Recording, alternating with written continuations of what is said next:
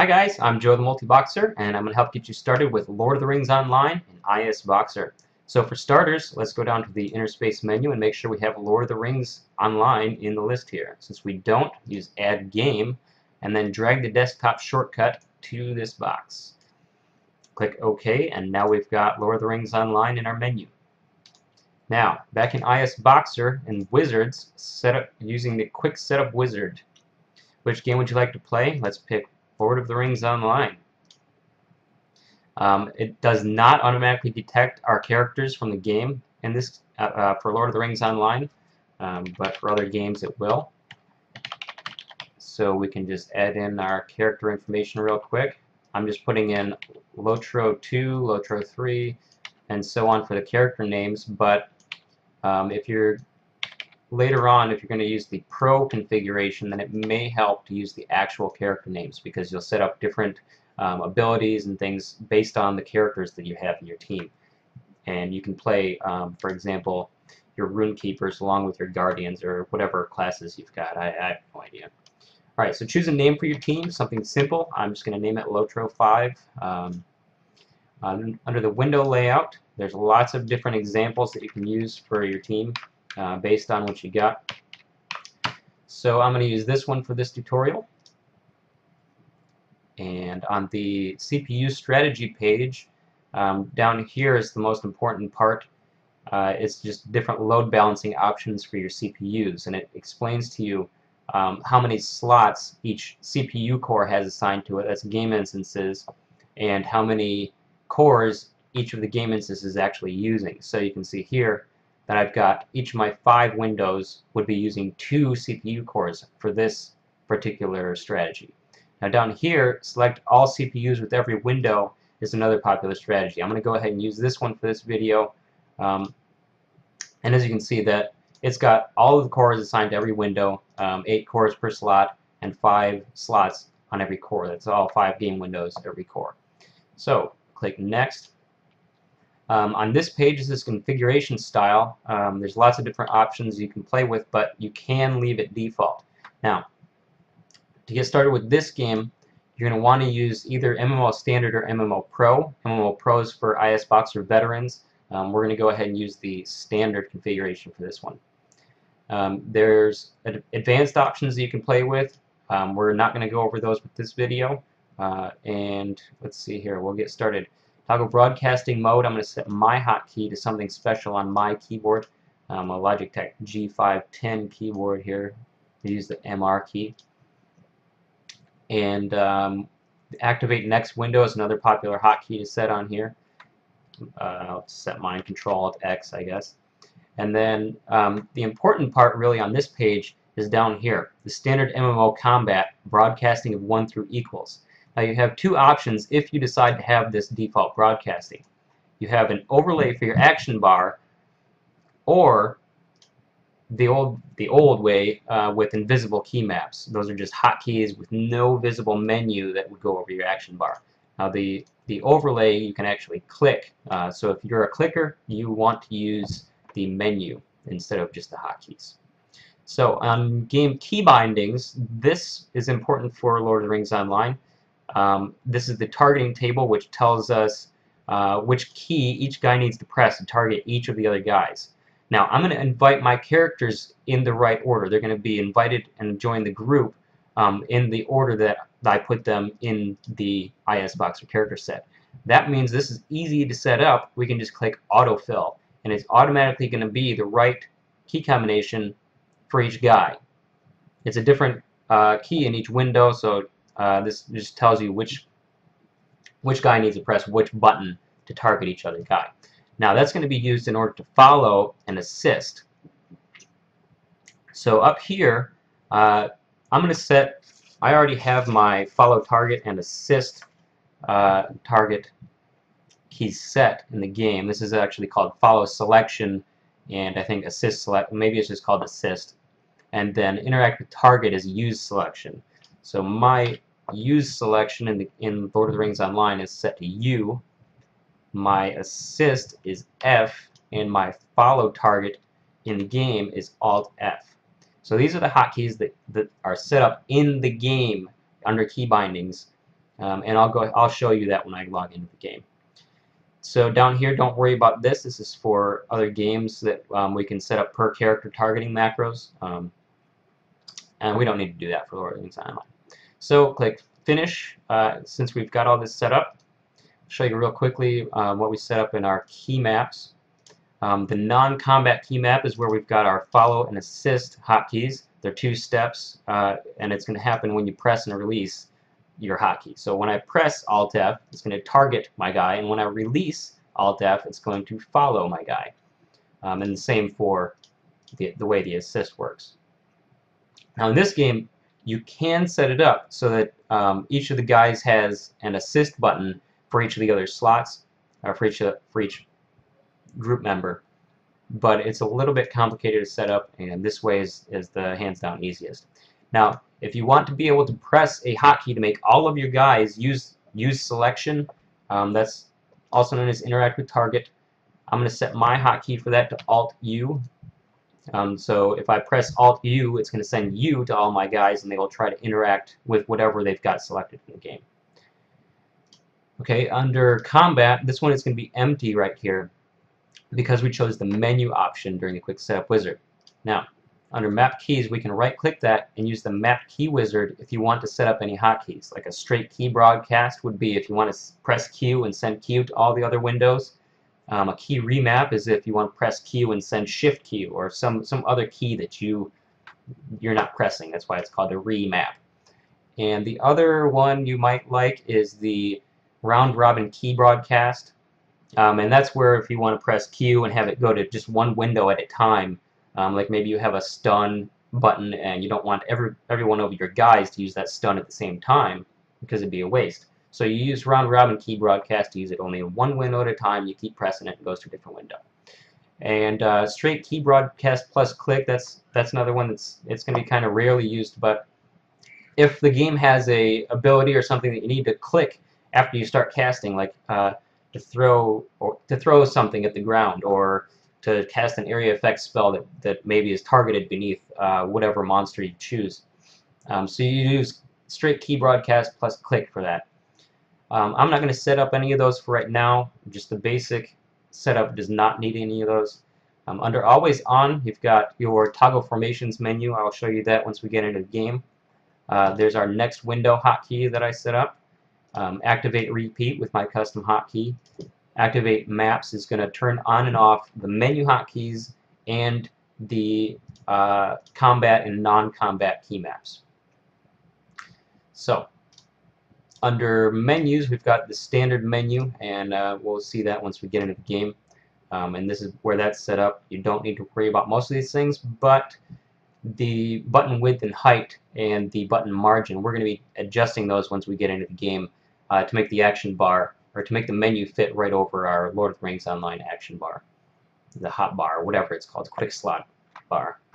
Okay, so that's about it. Under character sets, I'm going to select this option here, mute background game window audio and unmute foreground window audio. And what that's going to do, that's going to let us hear only one window at a time. That's not on by default. So export, I use the hotkey Control E, but you can do that from here. Under File, export all to Interspace, and what that's going to do is going to save all these settings, and so that they'll be activated in Interspace or into the game once we're in the game. So I'm going to go ahead and launch the team, and we'll come back in just a minute here once I get everything up. See you in a minute. Alright, we're back. It's almost like I never left. Alright, so I've got the game windows up. After I launched my team, each of the patchers came up. I put in my password for each one, and I logged in, and here we are. Okay, so welcome to ISBoxer 41, and we've got this message about some see-through green squares, which we see right here. And this message explains that you're only going to see it once, and explains what to do about these green squares. So you press Control-Shift-Alt-G, as it says up here, and that'll let you move these menus around. These are our standard menus and the toggle menu. And when you move them around, you can click the Sync Visible Menu Positions. There's a sync button on each one, and that puts it in the same spot in each window when you click that. And the Save All Menu Positions will save it so that the next time you launch your team, it'll come back up in that spot. So once we get into the game, I'll position that and then I'll save it, and we'll see how that goes. For now, I'm going to go ahead and close this window because I've already let you read it, and we'll get started. Each of my windows already has the guy or the right guy selected, so I'm going to just turn on broadcasting. That's your Shift-Alt-R or my MR key, or you can press the icon right here that we moved. So enter Middle Earth. All right.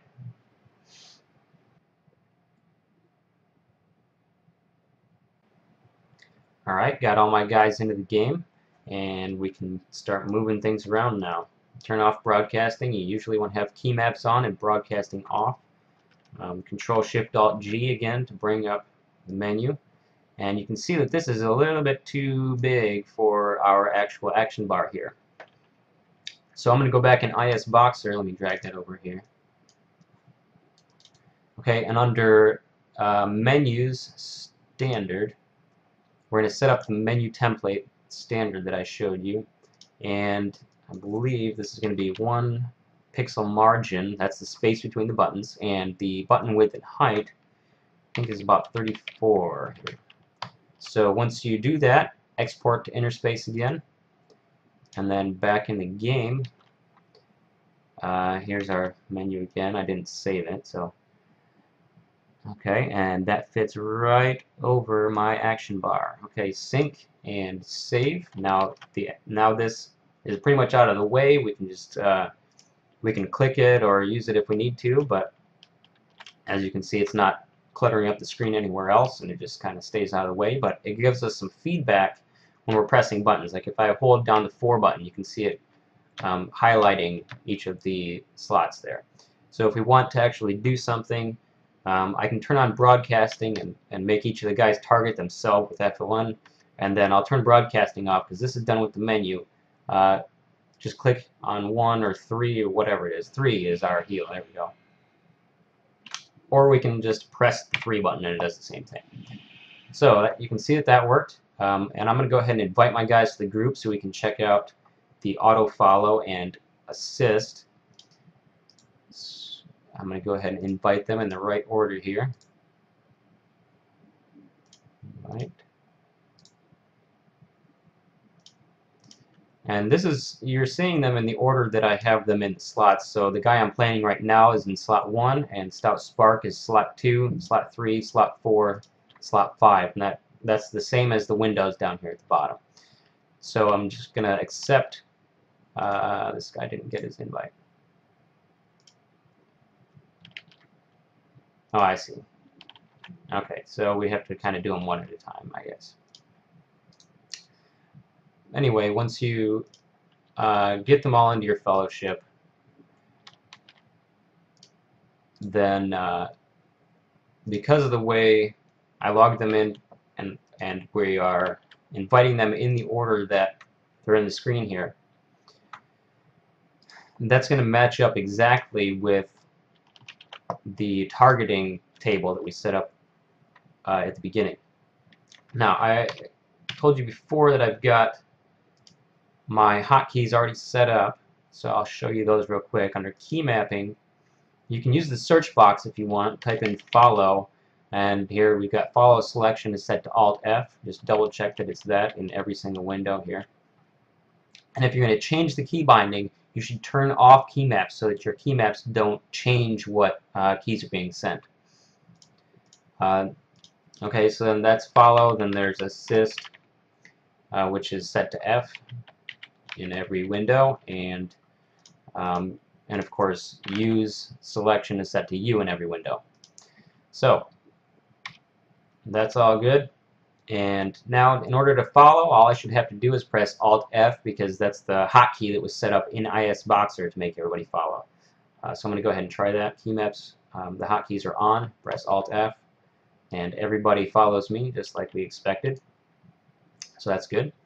And now we'll go up and use this dude real quick, this provisioner. Follow me, guys. All right. Now we press Alt+A to assist. Then they should all take. They all targeted him. You can see they've got the targeting ring. And Alt+U is the hotkey that I set up to make them all interact or use the selection. So Alt+U, it opened up the merchant window on all of them. That's good. Sometimes with this game, when you open up a merchant window like that, the game refuses to do them all at once. So you might have to hit the button more than once to get the game to unlock that merchant for you to use. So there's that, and the only thing left to show you is to go kill something. So let's go find something to attack. So I'll just have them do this one real quick. Click it, tell them to assist. They've all got it targeted. We can run up, and what is this, arranged? Press 1 and everybody shoots, and we shoot again. Where are we going? Shoot them. Boom. Alright. And that's basically all you need to know in order to get started multi-boxing Lord of the Rings Online with ISBoxer. Boom. Boom. Alright, so if you're playing multiple classes and you're using this default system of 1 through equals, and it might help to have similar abilities on similar numbers. You can also use the Pro configuration system. It's a little bit more difficult to set up. It's a little more involved. But if you're playing a lot, lots of different classes, different combinations of guys, then it will be very helpful for you to get like conjunctions or whatever they're called in this game, fellowship maneuvers, to get those set up and working correctly, things like that. Boom, boom. And the Pro setup will let you take something like, instead of having a button for each individual ability, we'll have a DPS button that'll tell each of the guys to do whichever their DPS is, or a stun button, and that'll have like your different classes use their individual abilities, and depending on how you have it configured in that window. So if you have any questions, come on down to the ISBoxer chat room, the ISBoxer forums. This is really simple to get started. As you can see, we didn't really do a whole lot, but I explained lots of things to you, and hopefully that's enough to get you started. So thanks guys, see you next time, and yeah, good luck multi-boxing Lord of the Rings Online.